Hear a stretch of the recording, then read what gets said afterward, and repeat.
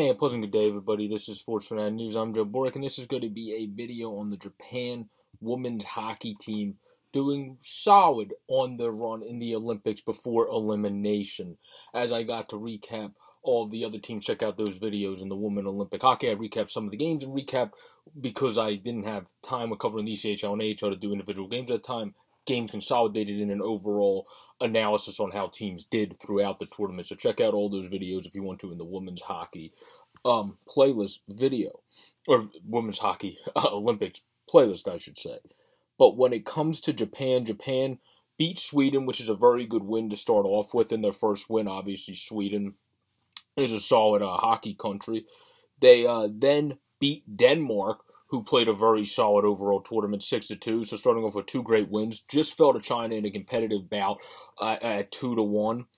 And then they also just beat Czech Republic 3-2, who was a very impressive team in their first games, and then fell to Finland, who is the third-ranked team. So obviously, you expect that to happen. In other words, so that's okay. I would say with the way Japan played and the way they came in, they have a B+ for the way that they played in the tournament. I mean, you're able to beat Denmark.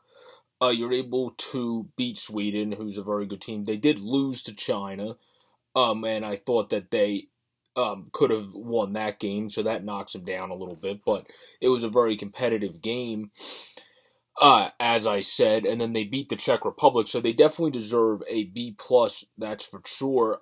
Even losing to China, that was a very competitive game, and then losing to Finland, that's to be expected. They're the third-ranked team. Japan's not there yet, but they're definitely moving in the right direction. They had a hell of an Olympics. They had 3 wins in it, and then lost to 2 teams that won in China that they could have found a way to beat, and then another team in Finland that they're not expected to beat whatsoever. So that would have been a major upset, even more so than the men's Slovakian team upsetting the USA men's team. That would have been a bigger upset than that. But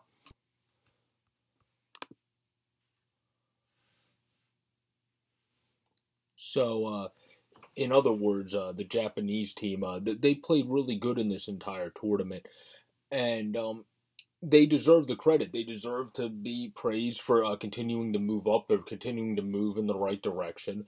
They're continuing to do what they should be doing. They have 3 very good wins, just fell to China, and then lost to Finland, as to be expected. So I definitely would give Japan a B+. Hope you all enjoyed this video. Please subscribe down below or above on the Easy to Use widget to keep the channel going and growing.